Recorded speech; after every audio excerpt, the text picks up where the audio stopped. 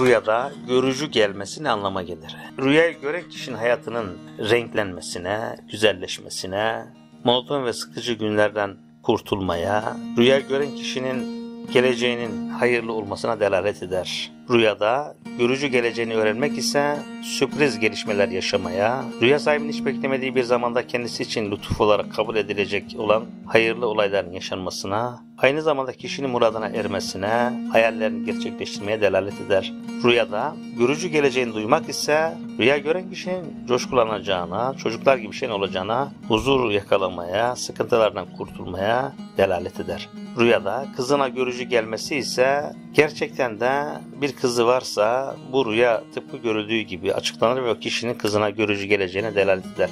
Fakat eğer rüya sahibi bekarsa ya da evli olduğu halde bir kız yoksa o zaman o kişinin yüzünün gülmesine vesile olacak olayların yaşanmasına delalet eder. Rüyada eve görücü gelmesi ise o hane için büyük bir kısmetin olmasına, alınmasına, büyük bir mutluluk yaşamaya, hane halkının bayram coşkusu içinde olmasına delalet eder. Rüyada görücü görmek ise rüya sahibinin amaçlarına ve hedeflerine çok yakın olduğuna işaret eder.